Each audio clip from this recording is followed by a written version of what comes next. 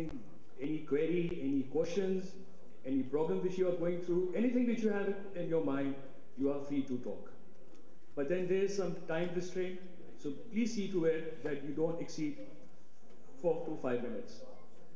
And ladies, they will come and pick up your names. The ones who want to speak, you should just write your names and give to the ladies, and we'll call out your names, and you should come one by one and speak on the occasion.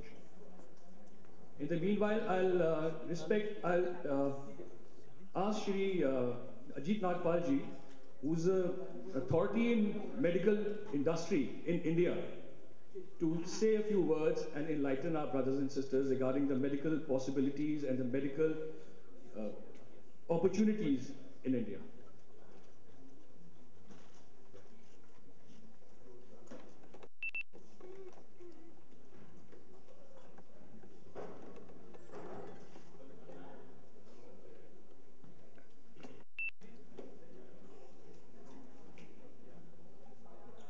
Sardar Gurinder Singh Ji, my colleagues on the dais, fellow delegates from across the world. It's a privilege for me to share the scenario of healthcare across the world and very specifically in Indian subcontinent. I do believe that we have many delegates here who come from medical disciplines and other allied sciences associated with medicine. And to see that what has happened in the last 2 decades in the Indian subcontinent. You see, just briefly, I want to share with you that most countries in the world have a social agenda and a political mandate of universal and equitable access to healthcare.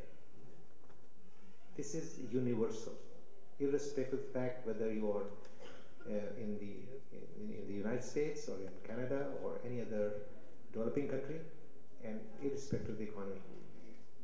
But the quality of healthcare that you deliver depends on your economic strength, because financing comes in a very big way to support healthcare infrastructure and healthcare delivery. In Indian subcontinent, we've seen that the last 15 to 20 years have seen the growth of corporate sector, principally because the public sector has failed to deliver the mandate that is set by us, our leaders, since 1947, and that is equitable access to healthcare. And therefore, by virtue of market economic forces, private sector has come in a big way. But even today, we are literally short of almost 5 lakh nurses, we are short of about 2 lakh doctors, we are short of 50,000 beds, and there is a room for investment in healthcare. So government has recently embarked upon a strategy that can we have public-private partnerships and develop healthcare infrastructure in this country. And 5th five-year plan is focused on that. So coming from the perspective of our delegates from all over the world, there's room for investment in healthcare and there's room to return home. I'm not saying that our good friends who are very well settled abroad are invited, or yes, they are invited, but it's not mandatory. But it's for the young people that you must encourage people of Indian origin who have skills to come back home and serve this country. There will be opportunities, and there will be equal opportunities that they get anywhere in the world. With these words, I invite you once again, and it's a very great opportunity for me to share these thoughts with you, and thank you very much.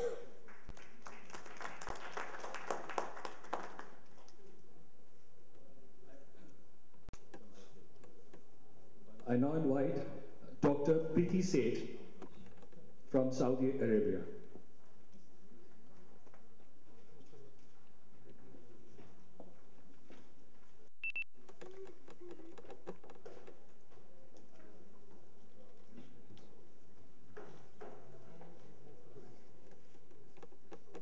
Good morning, everybody, and it's a real pleasure to be here with all of you today. And I'd like to thank the chairman and all the members on the desk here for giving me this opportunity to share some of my experiences as a lady doctor in Saudi Arabia. So So actually I left India in 1982 and I spent about 20 years in Saudi. It was a totally life-changing experience for me because working here at the All India Institute, we never felt that we were in any way different from the men, and we were treated equally, completely. But once you reach Saudi Arabia, you see what is the difference, and you really begin to appreciate your own culture and the freedom that you have here. It is actually truly a kingdom, and it is a very conservative Islamic society, as you will see for a few of the pictures I will show you here. Just to refresh your memory on the geography of Saudi Arabia. You know, Saudi is a whole sort of subcontinent almost, and it's pretty much a desert. Riyadh being the capital city is right in the center of the desert. And Dammam, which is in the Gulf region, is next to the sea. Now, there are a lot of, tribal affiliations in Saudi, as well as, the Shias and the Sunnis are very much divided. The northern, the eastern province is mostly Shias, and that's where I began to work initially in the Ministry of Health. Next slide.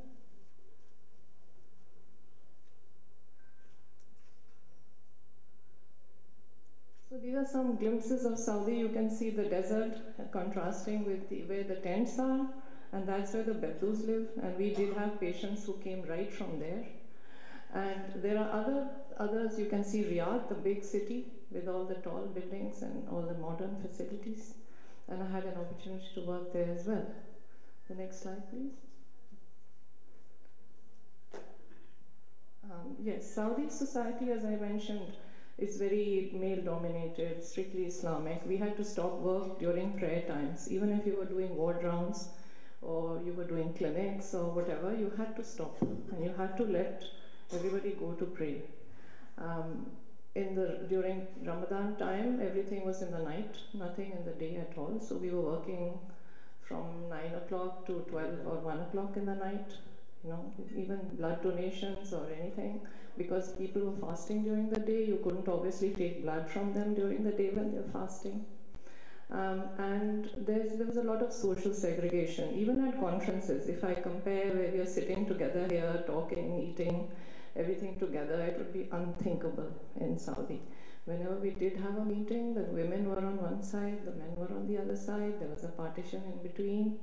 And we literally had to crane our necks to see what was going on, and we would have to take permission from the hotel beforehand if we could have meetings there.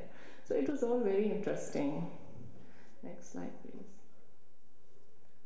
Just to give you a glimpse of Saudi women, most of the time the women are totally covered. That doesn't prevent them, however, from doing the activities they want. And you can see there's somebody there on a jet ski in an abaya. And people would swim with the abayas, and women would go around their usual activities. But it was odd if somebody wished you good morning and you didn't know who was wishing you good morning, because she was completely veiled. So I sort of used to try and identify people just by their hands or their feet. Next slide, please.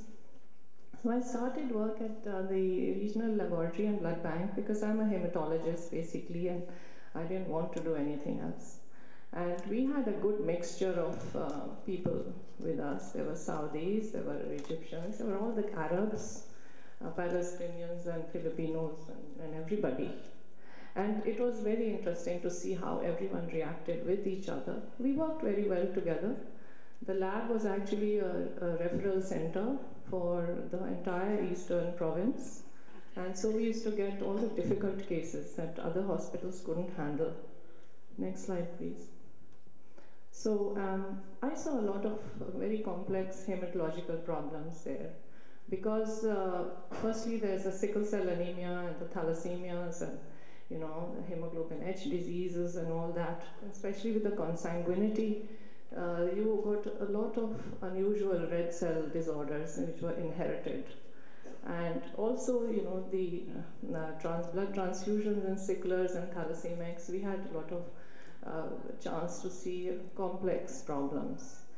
There were some conferences organized, an international conference, and we did present some data.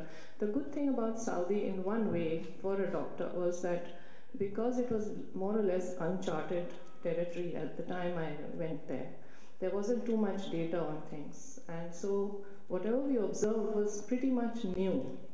And people were willing to, the rest of the world was willing to hear about it. So we did have a chance to present, you know, the different complex things we saw there. Then, of course, the Gulf War, it happened while I was there. And there are lots of stories associated with that, but I won't go into that except to say that it was a chance for us to expand the blood transfusion services.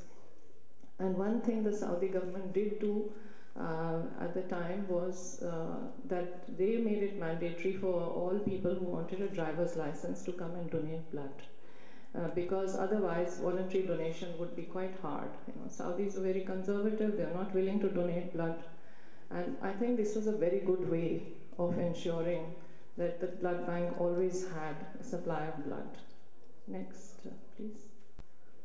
So from there, I moved to King Faisal Specialist Hospital and Research Center in Riyadh, which is actually a premier tertiary care hospital of the country. And I had a chance to work with you know, people from the West, from Australia, from all over. And again, you know, to make the uniform treatment, because everywhere the practice of medicine is slightly changes, varies according to the patients.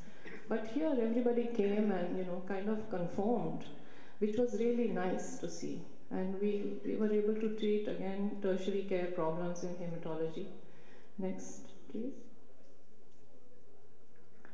So we were dealing with mostly all the leukemias, you know, lymphomas and myelomas, and doing bone marrow transplants. And it was quite easy in Saudi to get sibling donors because they have large families and extended families. And so we hardly ever were doing unmatched transplants. They were all matched related bone marrow transplants. And the other thing was that because you know, there was no hemophilia program, so the department started also the first Saudi hemophilia program. We organized the first International Saudi Hemophilia Conference and Bleeding Disorders Conference. It was a wonderful clinical experience that I got there. Plus, I was able to share my culture with the others who came from various parts of the world. Everybody was interested in everybody else. And even the Saudi newspaper used to have one page devoted to almost 2 or 3 countries. Like one was to North America, Canada, the other one was India, Pakistan, you know, this. And so it was, I mean, I learned so much there about different cultures and people. And it was very nice, really. There was a good Indian Doctors Association there, and we were able to you know, speak there and meet other Indian doctors. Very active, I would say. Saudi Arabia has a lot of Indian physicians. They are very well respected because they're hardworking, they're sincere, they don't indulge in any politicking anywhere. They just come, do their work well, go home, and contribute to the society. Next slide. And then, since my daughter was studying in this school initially, so the first managing committee from the parent side was elected. I think it was in 1998, and I was part of that. So it was a chance for me to do something at the community level as well for the Indian community. And we had a special care center for handicapped children because at that time in Saudi, the expat community who had handicapped children could not put their people anywhere, put their children anywhere. And so this was a very worthwhile experience at that time for me too. Next, please. So I would say that despite the fact that I had to face a lot of restrictions as a woman, I think overall I did grow there quite a bit. I learned so many things there and had very rich cultural experiences as well. And I think I must say that I motivated several people to come to India and did take back loads and loads of stuff. Somebody wanted a sari, somebody wanted this, that or the other. And they came to India and enjoyed it, really. Next, please. So now, I mean, I do divide my time between here and the US, and I feel that we need to raise health awareness here quite a bit. Even those who are very educated and living here, they are pretty much, I think, not taking care of their health. And what we really need is more of health education in the Indian society, because we are catching up very fast with all the diseases that we do not want. All the Western style diseases of lifestyle diseases are coming here. And I think that it's very essential for doctors to be able to contribute to raise health awareness about proper eating, diet, proper health care and exercise, everything. And I think Delhi is an area where there is a lot of thalassemia. I saw that when I was working at the All India Institute before I left. And I know they've made big strides with the Thalassemia Society and with counseling, premarital, and I think we need to step up a little more effort, just like perhaps Cyprus has done. They've almost brought down the level of their thalassemia patients because they've been very strict with the premarital counseling and premarital testing. And I think that whatever we can do with all the knowledge besides the high-tech treatments that we have, we need to stay with the basics as well. Thank you for giving me your time, and I would like to hear about the others too. Thank you.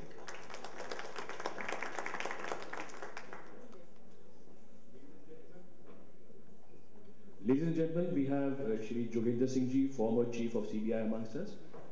Please give an ovation for him, please.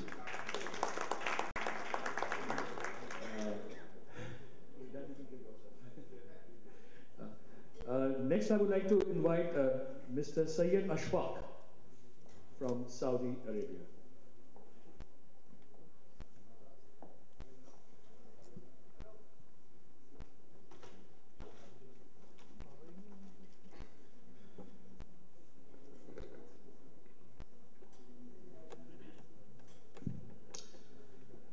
Be a man of value than man of success.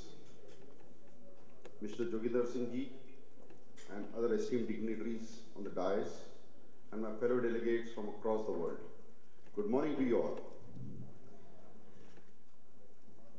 Thank you very much, Dr. Preeti. You have made my job easy by sharing the cultural background of Saudi Arabia and the geographical nature of Saudi Arabia itself. Yes, I come from that holy land of Saudi Arabia, where I have spent almost 10 years of my career out of 17 years. Now, today, I'm going to share something which has got value for all of us. Now, first of all, I would like to thank Mr. Joginder Singh Ji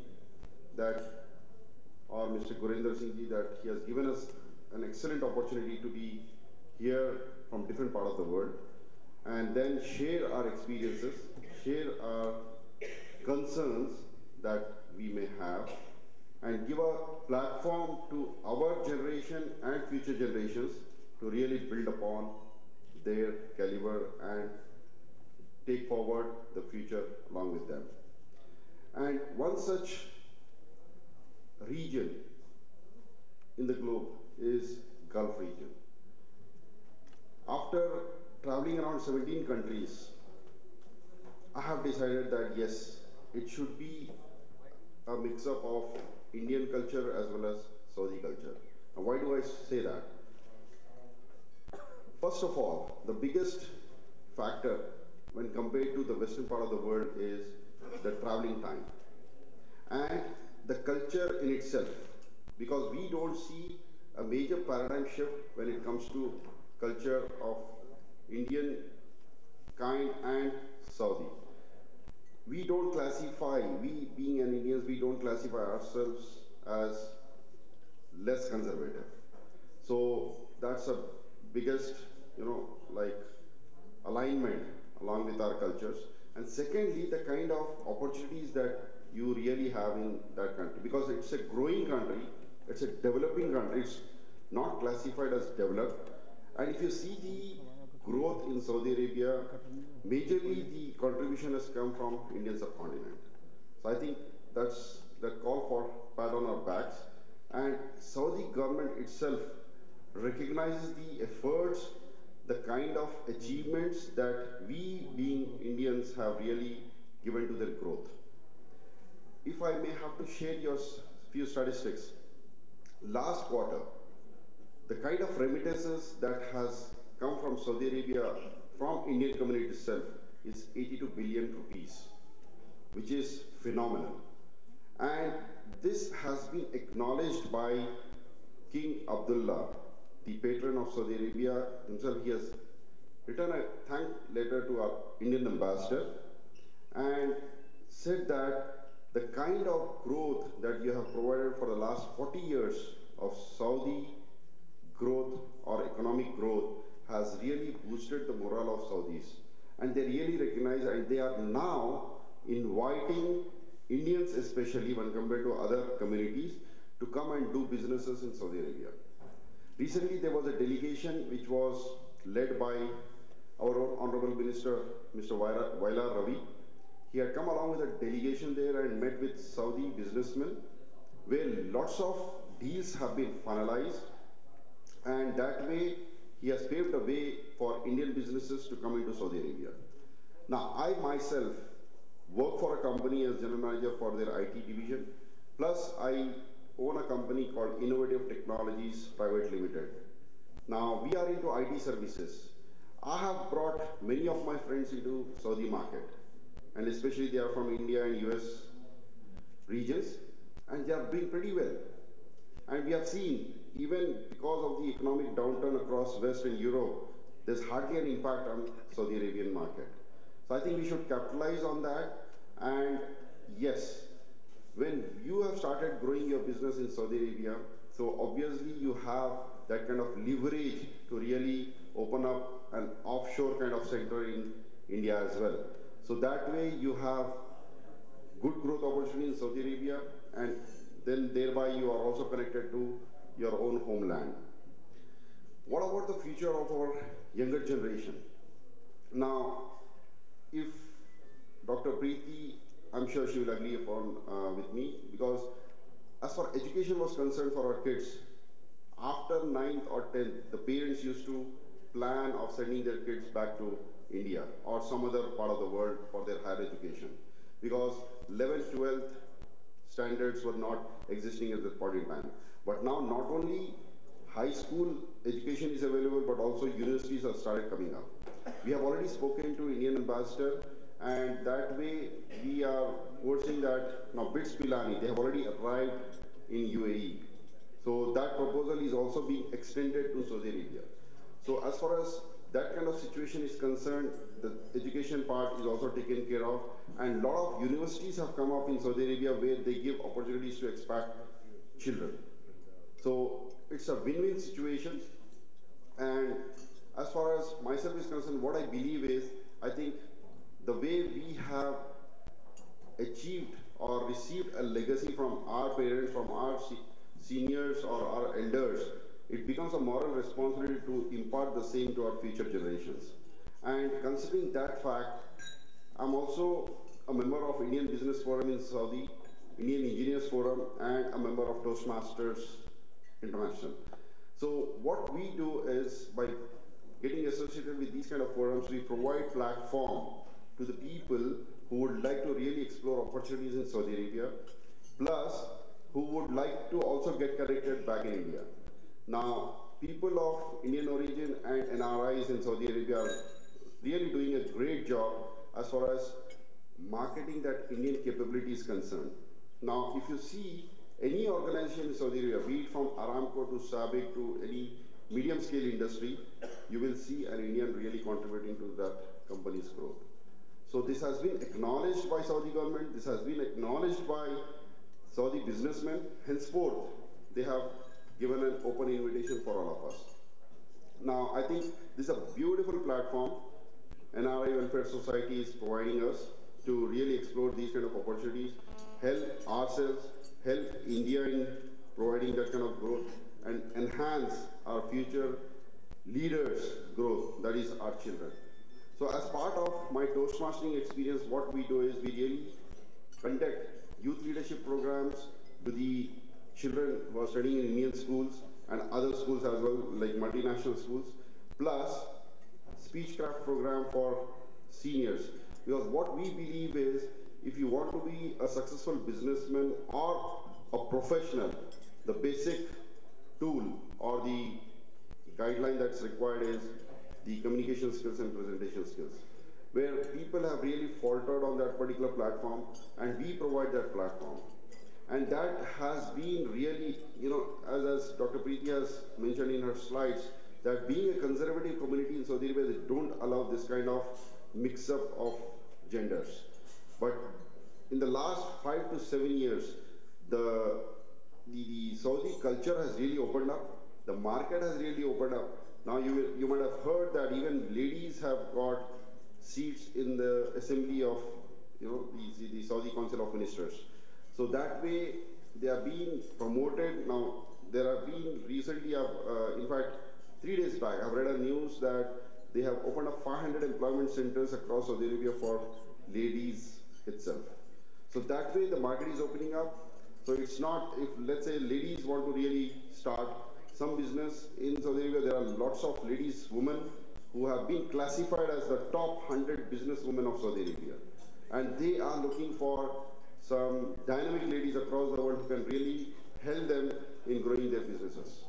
Henceforth, I invite you all, and you can really get in touch with me or your friends or colleagues who are residing in Saudi Arabia and explore these kind of opportunities and help yourself, your future generation, and India's growth. Thank you very much. Jai Hind.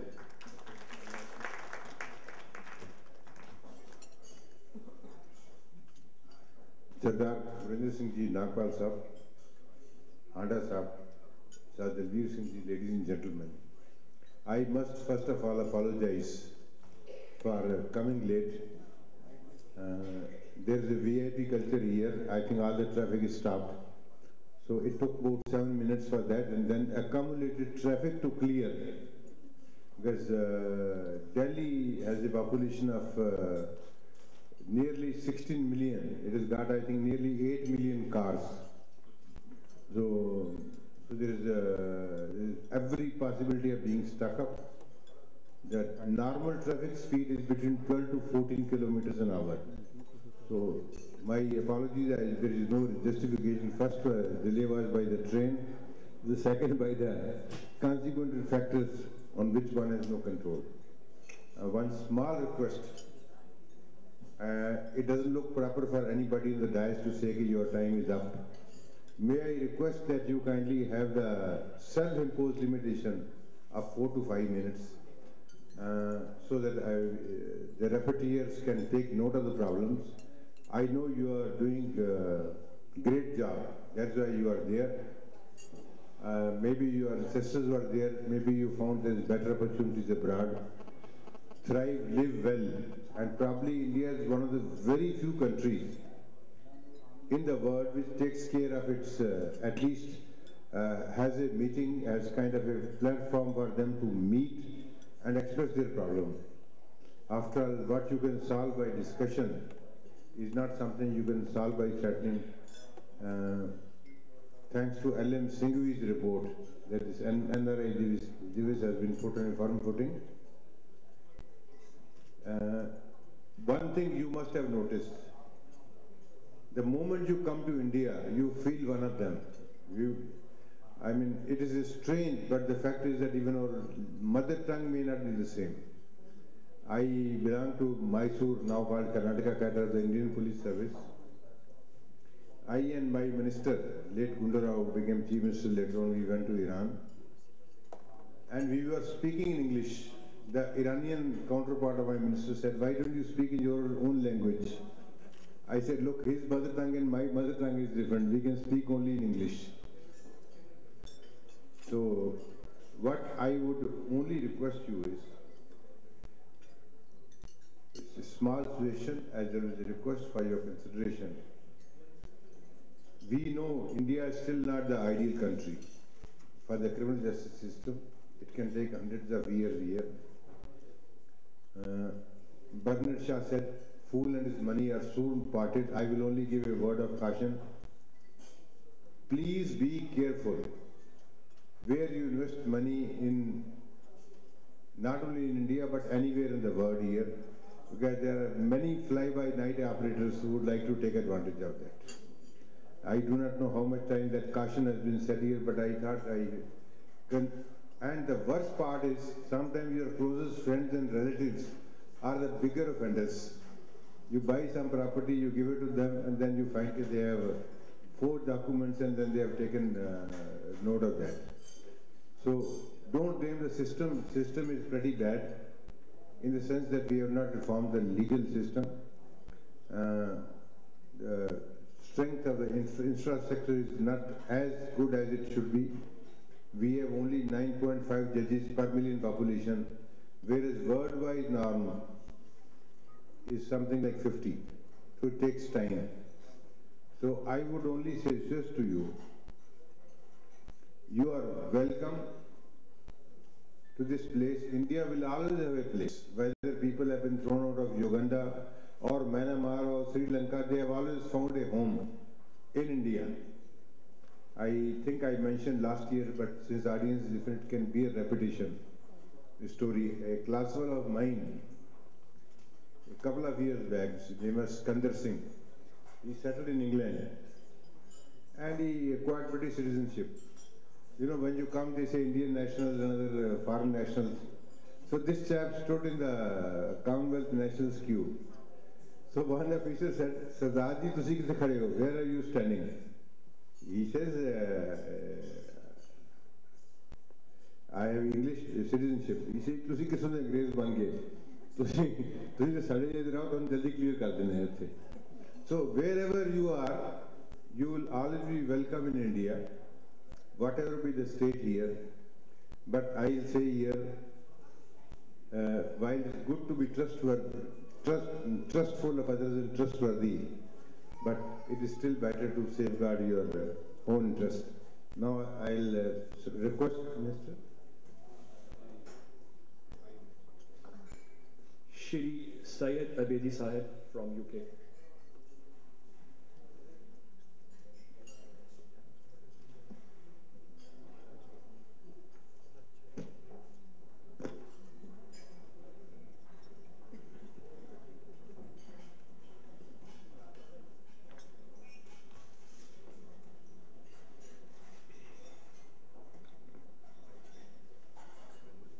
Dignitaries on the dais, guests of honor, NRIs, colleagues, and ladies and gentlemen. I promise you that I won't take more than 5 minutes. First of all, I'm very pleased to have the presence over here. It's a great pleasure to share the conference with so many distinguished guests from all over the world and all Indians. I'm reminded of a quote which was made yesterday, that Britishers used to be very proud of the fact at one time that the sun never sets in the empire, British Empire. Now I'm glad to repeat that sun never sets on the Indian dignitaries around the world.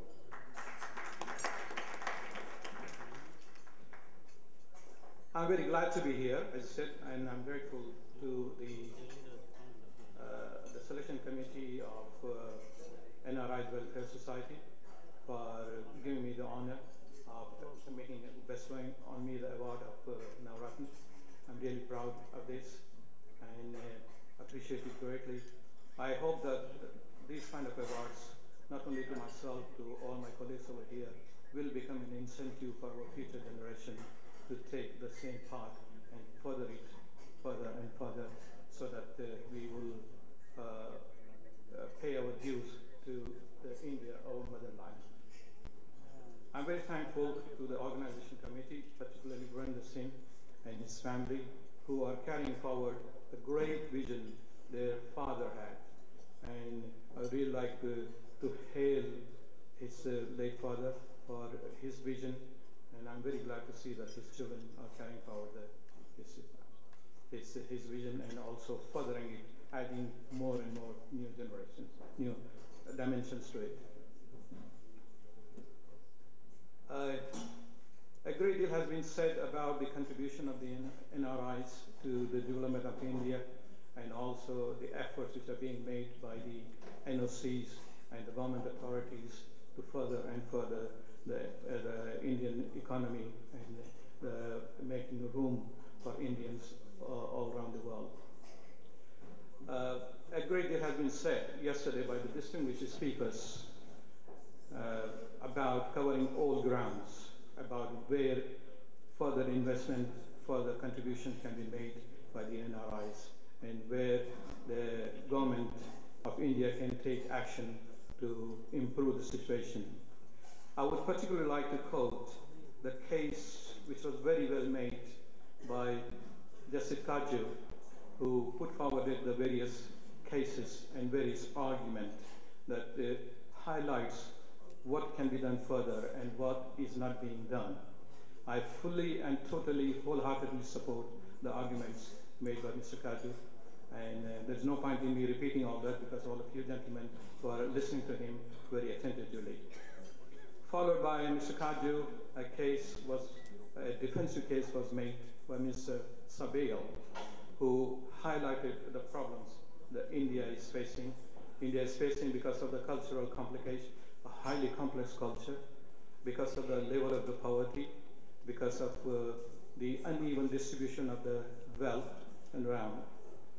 I have been hearing this kind of stories for a long, long time, I'm afraid. I wish Mr. Sibal was here to listen to my arguments and my discussions, to say that India is not the only country who is facing all these complications. And it shouldn't really deter India or Indian government to put forward and to progress. There are other countries which have got more complex situation with their population, with the status of the poverty, with the level of the income. $2 income, which later on quoted to be $1 income per head in India, is highlighted, but that should be really taken into consideration in the context of the situation of India. Comparing $1 per head income of an Indian with the income of an American or a Britisher is not really fair, because situations are totally very, very different. I also would like to highlight the situation with the similar countries in the similar situation. The the frontier company is China. China is neck to neck, is competing with India in every respect. The cultural complications, the domestic problems which the Chinese have got. I have visited China several times, and I found it an eye-opening experience to see the rate of progress which has been made in the last 20 years in China. And that progress has been made despite all the property. China has got a lot bigger population than what we have. China have got the different cultural thing and the different religious situations, but somehow they put it all in the background and forging ahead and challenging countries like India. India has got a big advantage over China, that being the language. Indians speak English language thoroughly, fluently, all over the place. Indian are looked at favorably by the Western world because of the cultural similarities, and they get the backing for India. The other country which I would like to highlight in the same situation is Brazil. These are the four developing countries which have been highlighted, who are forging forward their progress and trying to take the advantage of the current economical situation in the Western world, particularly the United States and the European Union, who are almost bankrupt and they are heavily in debt. It was rightly pointed out that India is in a very better situation because India did not follow the risky steps which were taken by the Western world and that led them to be bankrupt. So I think that I would like to really say that despite our problems, whatever problem we have got, Indians are very proud of the fact that Indians are the only community I have seen across the world who are most patriotic in the nation. No matter where an Indian is, he's Indian and he flies the Indian flag and carries on the Indian culture over there. Just to elicit a bit more my arguments which I'm putting forward, I would like to reiterate my 3 experiences which I have had. I left India some 66 years ago in 1966, and when I left India as a young, very ambitious person, arrived in UK simply because I was seeking further opportunities in the higher advanced scientific research. I'm a scientist, and that's why I decided to leave India. And when I arrived in the UK, I was fortunate enough to be given to secure a place in Cambridge University. However, having settled down over there, it was only natural for me to ask some of my colleagues, what do they think of India and the Indians? And I was really shocked to get the response from them. They think that, oh, India is, we think that is a chaotic, overcrowded, highly populated country with a begging ball in their hand. I couldn't put forward the argument at the time because there was some truth in the situation at the time. But now, after 46 years having been in UK, the current situation is the richest man of United Kingdom is an Indian, Mittal. And he's supporting the British economy, and I hope that he's contributing to the Indian community as well.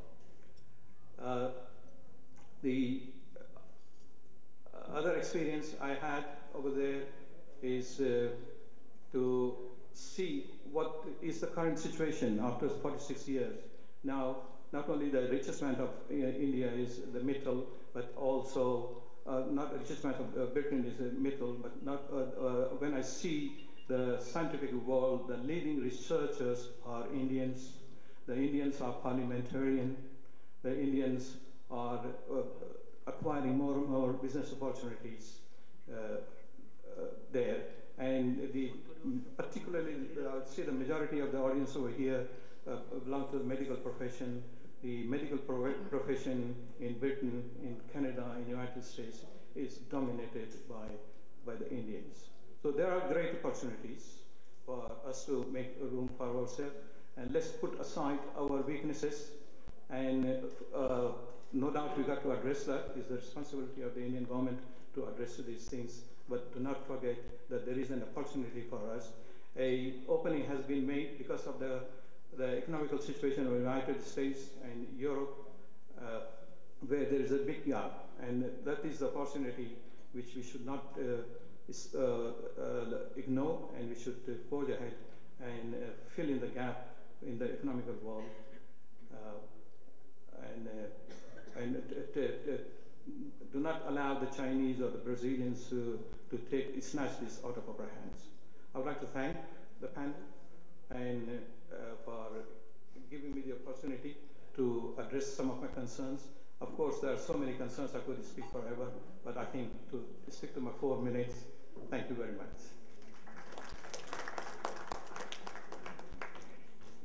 Thank you, Dr. Afridi. I think you are such an example for others. Now, about China, you said something here which I think calls for small intervention. One thing is the way they can get the things done. We cannot get it done in India because the less the government does in trading and in manufacturing, it is better. The government work is not attuned to run any airline. See, we have a loss of something like that will be more than 600 billion sterlings is the loss of the Air India. Same was the BOAC. when it was a government one. But in China, everything is done by the government. I will only give you a small story. The Steve, CEO of the Apple, he wanted 70 million iPhone 4S. And he said, I want them in 2 months. And what does his deputy does? He flies to China. He sees around, he goes to the companies. The company says, okay, if you give us the contract, we will dedicate this facility, 15 days we'll build its factory. And we'll stick to the deadline. You sign the agreement, from that within 2 months you have 70 million 4S iPhones. I think which one of them I cracked this morning. And he came, saw it.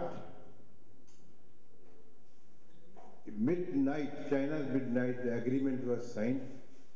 The supervisor blew a whistle in the factory. 8,000 dormitory workers, because they have their place of living near them. They came, a cup of tea, 4 biscuits, get on for the 12-hour shift.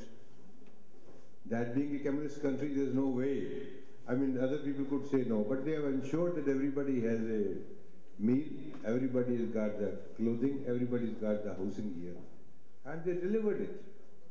You see, here, those of you who are in business, one of the biggest complaints against the Indian manufacturers and suppliers is that they do not adhere to delivery schedules. For the simple reason that sometimes there is no power. I think for the first time when I went to Jalalabad, my district, there was a power for 24 hours because the Deputy Chief Minister of Punjab is contesting for MLA seat from there. People will go on strike for flimsiest excuses. They killed Adobe CEO for wages in Noida. The Labour Minister said here they should listen to them instead of taking sides of the companies here. So there are certain advantages in democracy, there are certain advantages in democratic system. And unfortunately, we are still suffering from the mindset that only government can do a few things here. They take 2 steps forward and 4 steps backward. This is what happens here. Because the inspector's raj is still rampant. I went for a function and it is on record. It is not that something here I am saying out of the air. Sheila Dixit, in her second term, she went to the Okhla industrial area in Delhi. They said, what are your demands? He said, probably they will say here electricity, space and this thing. He says, please have a single point window of corruption. We have to bribe some 65 inspectors who come. So, what is this is a demand? I mean, I told Sheila Dixit, she said, yes, I remember that they told me in the TV program also. So, China can make progress, others can make progress here, but for the reasons which I have explained to you, I need not go into details here. Government has its own compulsions. It has to carry fish, fowls, and all kinds of animals with them, and the coalition dharma, as the Prime Minister says here. I think, but still, it is not $1. In fact, the minimum wages in Delhi is something like $6 a day, 330 rupees or so. Even the National Rural Employment Guarantee Scheme gives you $2.5 a day. So do not go by what media says. They will only tell you what will be shocking, what will be this thing here. Tell you, I think country is doing reasonably well within the constraints we have. Even with the best of prime ministers, there is no way you can do that. And secondly, it's everywhere. It's not only in India. All politicians are alike.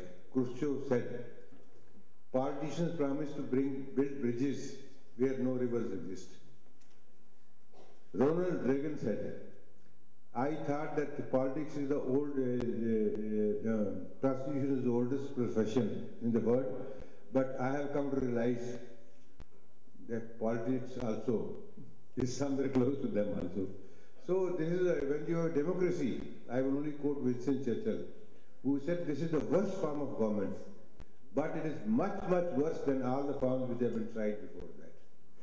So comparison with China may be good in some way, But since we have chosen this system where we listen to all Tom, Dick and Harry, anybody is free to say anything here, except where I think the vote bank politics comes here. And you can get along with this. There's no such thing in China. Then in Tiananmen Square, they killed hundreds and thousands of people when they wanted to quell this thing. But you couldn't do anything at all. They could throw a shoe on Rahul Gandhi. He said, "Aur bhi phenko." Said something more on this one. So this is part of the life. But I think reasonably we have good reason to pat ourselves on the back. It's not only in Delhi. The awakening which has come in India to make every person feel that he counts is something great. Thank you, sir. Very nice, sir.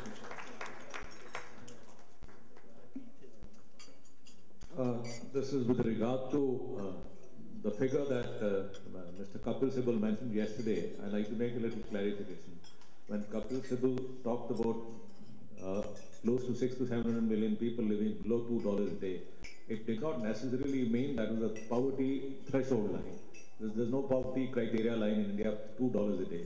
International criteria is also close to $1.25 a day, but in India it's almost close to $0.75 of a dollar a day.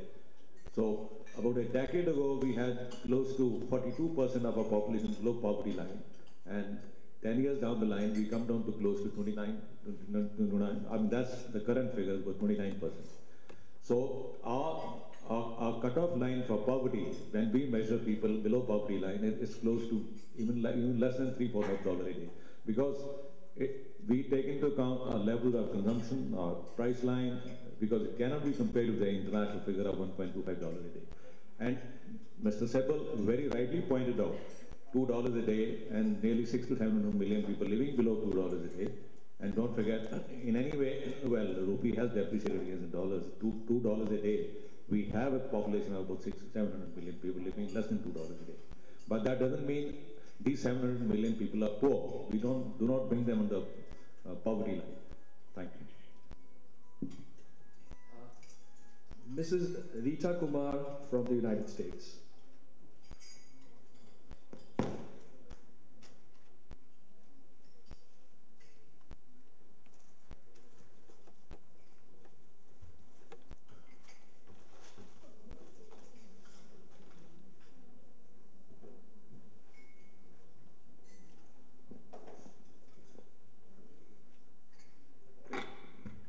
Respected panelists, entirely Shri and Honorable Shri and everybody.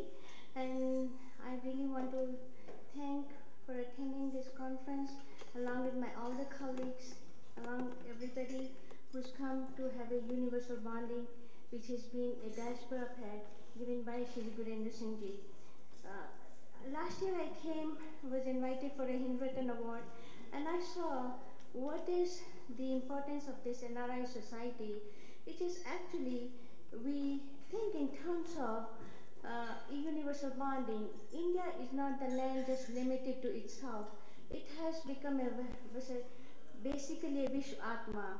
Atma is the soul, it has never stopped here. It has gone in all corners of the world, but the reference point comes back to India, is the place where we stand today. I personally feel for the motherland of NRI can be recognized, then we feel even more closer to this land as the NRI society has given. Even before leaving this land, we were never recognized. Yet today we get recognition by this society. It gives a feeling and a pleasure to believe success is maintaining the balance between what we are eager to achieve and being concentrated with what we already have. The contentment of this success is not just here because it doesn't divide the country. Country is a geographical or historical trust or a lingual belief. It is a faith of some sharing to a collective living down the years. The identity of this recognition, which we feel, is actually universal bonding. And that's what I feel this diaspora has given us. With that said, universal bonding, the Bharat, the Bharat which I define in my words, is the level of the trust